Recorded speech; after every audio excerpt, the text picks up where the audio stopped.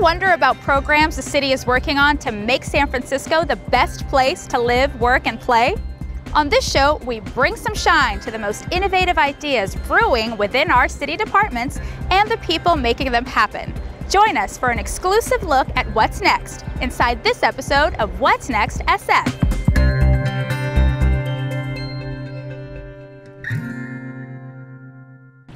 San Francisco. Known for its landmarks, history, and beauty, this place arguably has it all. But its city government is also pretty unique. In fact, San Francisco city departments are filled with truly innovative programs that are impacting the city in really tremendous ways.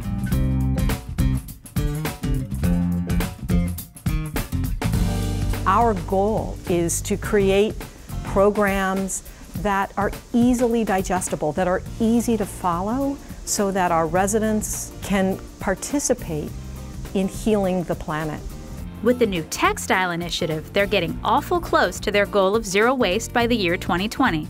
And today, San Francisco is diverting over 80% of its discards from landfills, more than any city on the planet. And while these numbers are impressive, they're not quite enough.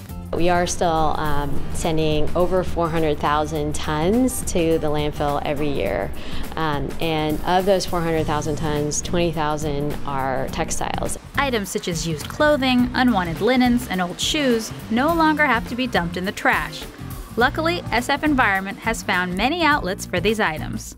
ICO, which stands for I Collect, they are the ones creating the partnership directly with the retail clothing stores. And they're putting in-store collection boxes right next to the checkout stand. So when customers come to the store to go shopping, they can bring their used clothes of any brand to those stores and drop it off. And for added convenience, textile collection bins will become accessible in apartment buildings throughout the city. The other partnership has been with Goodwill, and we have a zero waste grant with them for them to design a textile collection box, especially for multifamily settings. Goodwill, the well-known thrift store, has been making great strides for our environment and our community.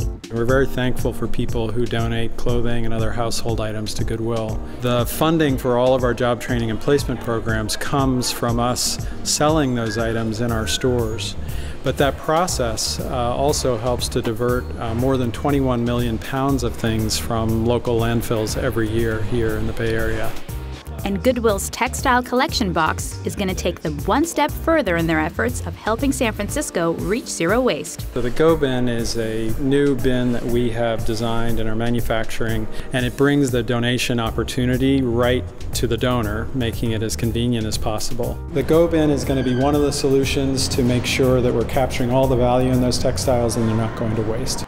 With the help of Goodwill and other businesses throughout the city, San Francisco aims to eliminate 39 million pounds of textiles from the landfill next year.